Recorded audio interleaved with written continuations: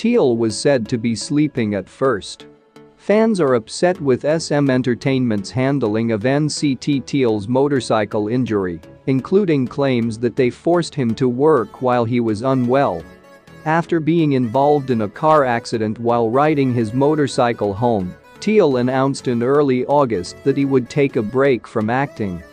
It was mentioned in the posting that Taeil would need surgery to fix a fracture in his right thigh. When NCT's Chenle revealed additional information omitted from the notice the company released, many fans initially held SM Entertainment responsible for the accident. A few days after the incident, Taeil gave fans an update, apologized for causing them worry, and said his surgery was successful.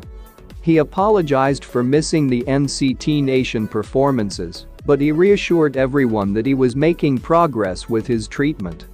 The company's recent actions have enraged fans once more. In recent weeks, teasers and promotions with the members of NCT 127 have been shared as they get ready to make a comeback. Taeil may have been in some, but many were probably shot after his accident, so he was unable to take part. The first batch of teasers from the Fact Check MV were released by SM Entertainment on October 3 KST, thrilling fans with the distinct shots of each member.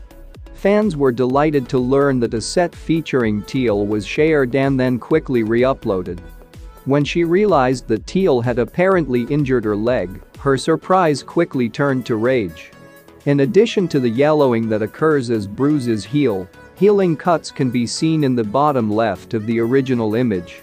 In order to hide his leg, the image was cropped in the re-uploaded version. Fans were upset by what they perceived as SM Entertainment's impolite behavior. They were also angry that Taeil returned to work so soon after his accident and surgery.